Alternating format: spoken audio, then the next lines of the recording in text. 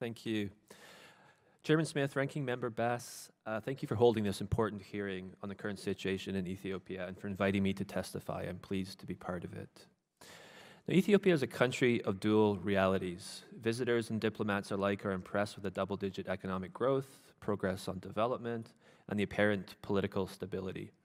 But in many ways, this is a smokescreen. Many Ethiopians live in fear. The current government, the only one since 1991, runs the country with an almost complete grip on power, controlling almost all aspects of political, public, and often private life. Pervasive telephone and online surveillance and an intricate network of informants allow the government to quickly curb any threats to its control. It silences critical voices through the use of arbitrary arrests and politically motivated prosecutions. Ethiopia remains among Africa's leading jailer of journalists. If you're an independent journalist, you must choose between self-censorship, harassment, or arrest, or living in exile. The government blocks websites, it blocks the internet completely, it jams radio and television stations. In short, the state tightly controls the media landscape, making it extremely challenging for Ethiopians to access information that is independent of government perspectives. As a result, Voice of America, which broadcasts in 3 Ethiopian languages, has become an increasingly important source of information for many Ethiopians, but the government has, at times, obstructed its broadcasts as well. Now, independent civil society groups, independent NGOs, face overwhelming obstructions also. The 2009 Charities and Societies Proclamation has made obtaining foreign funding nearly impossible for groups working on human rights, good governance, and advocacy. And as a result, many organizations have stopped working on human rights and good governance altogether to avoid problems. There have also been serious restrictions on opposition political parties. This led to the ruling coalition in the 2015 election, winning 100% of the seats in the federal and regional parliaments. This is despite evident anti-government sentiment in much of the country, as the protests would later illustrate. Now, arbitrary detention of members and supporters, politically motivated criminal charges, and restrictions on financing ensures that political parties are constrained and largely ineffective. The state also systematically ensures that many of the country's 100 million citizens, particularly those in rural areas, are dependent on the government for their livelihoods, food security, and economic future. The government controls the benefits of development, including access to seeds, fertilizers, jobs, healthcare, and humanitarian assistance, even when it's funded by the United States or other donors. While U.S.-funded development assistance contributes to much-needed poverty reduction efforts, it also adds to the repressive capacity of the government by bolstering Ethiopians' reliance on the government for their livelihoods. Now, there's no evidence that the ruling party rigs elections, because they don't need to. The population's dependence on the ruling party and the limits on opposition parties leaves many citizens, particularly in rural areas, little choice but to support the ruling party come election time. As one farmer in the Amhara region told me in July of 2014, "We do not like the government, but we always vote for them. We have to because we get our seeds and fertilizer from them. During times of drought, we get food aid from them. If we don't vote for them, we can't eat." Now, he went on to tell me about his neighbor who voted for the opposition in the 2010 election, and shortly thereafter was denied food aid, was denied treatment at a government health clinic, and eventually was displaced from his land for an investment project run by a government cadre. Now, the justice system provides no checks on the government. Courts have shown little independence during politically charged trials. Many opposition politicians, journalists, activists have been convicted under the repressive 2009 anti-terrorism law and sentenced to lengthy prison terms. Acquittals are rare, credible evidence is often not presented, and trials are marred by numerous due process concerns. Mistreatment and torture are common in Ethiopia's many places of detention. So this begs the question, what avenues are left in Ethiopia to express dissent, to question government policies, or to voice concern over abusive practice, and how can the United States help strengthen human rights and democracy in Ethiopia? I speak to you today, 16 months after large-scale and unprecedented protests started in Ethiopia's largest region of Oromia in November 2015, spreading to the Amhara region in July of 2016. Ethiopian military and police cracked down on these largely peaceful demonstrations, killing hundreds and detaining tens of thousands, as we've discussed. The protests were a predictable response to the systematic and calculated suppression of fundamental rights and freedoms that I have described here today. On October 2nd, the protest movement took a devastating turn. In Bishoftu, in Ethiopia's Oromia region, security forces mishandled a large crowd at the Erecha Cultural Festival, causing a stampede that killed scores of people as they fled from security forces. In the days that followed, angry mobs of youth destroyed government buildings and private property. Ethiopia was on the brink of chaos. 1 week after the Eritrea tragedy, the government announced a state of emergency, that was 5 months ago today, that remains in place. It prescribes sweeping restrictions on a broad range of actions and goes far beyond what is permissible under international human rights law. It signaled a continuation of the militarized response to the expression of grievances. While the state of emergency has halted both the destruction of properties and the protests themselves, underlying grievances clearly remain. No one should deny there are serious risks that more unrest could occur. Now, since imposing the state of emergency, the Ethiopian government has repeatedly committed publicly to undertake deep reform and engage in dialogue with opposition parties to address grievances. In short, the authorities are saying all of the right things. But the only changes the government has made so far are largely cosmetic and fall dramatically short of the protesters' calls for the protection of basic human rights.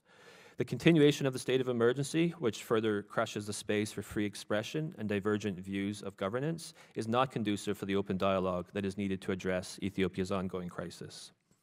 The government has announced that it has arrested over 20,000 people since the state of emergency began, and although there's been little corroboration of these numbers, it could be higher.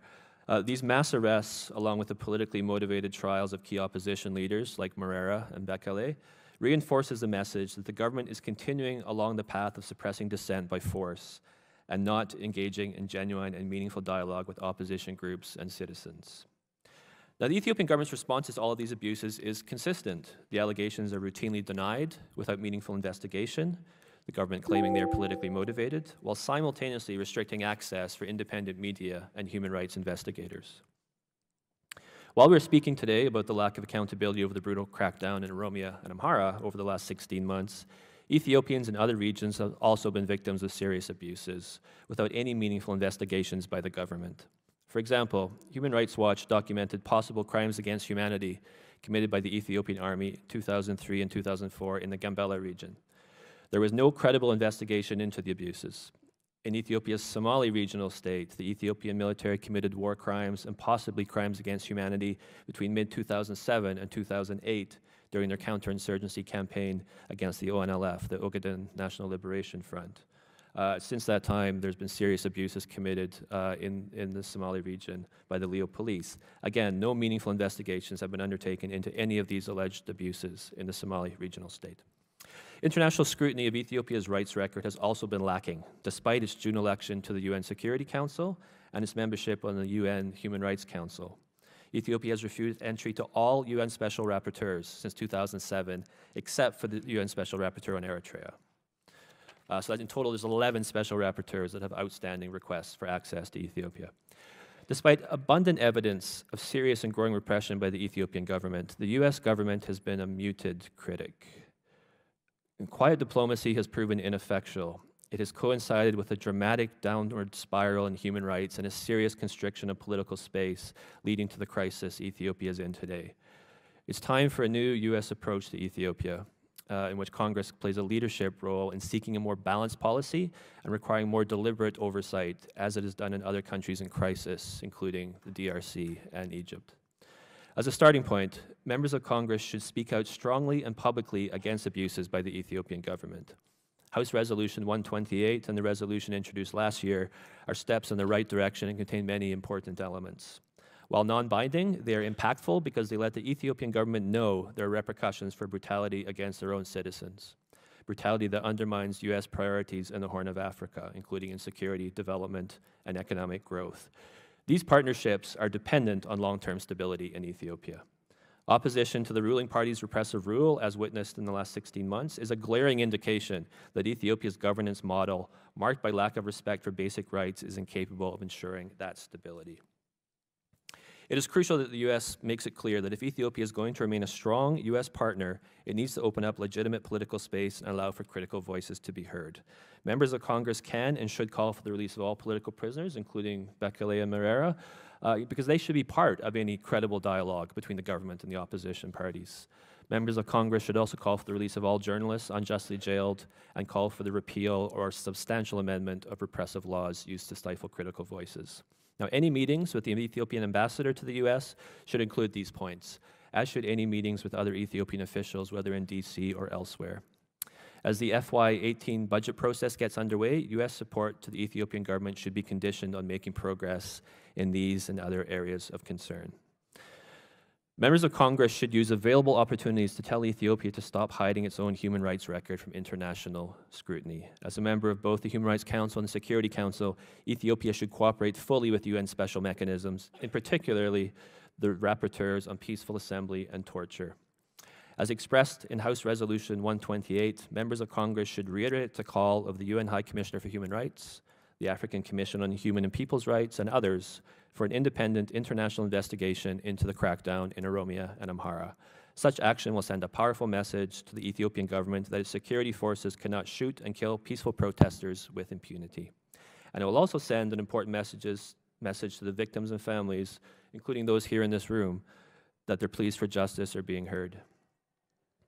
International legitimacy is very important to the Ethiopian government. It wants to be a key player on the international stage, and condemnation of its human rights record contradicts that image. So consistent, sustained, and vocal pressure is critical.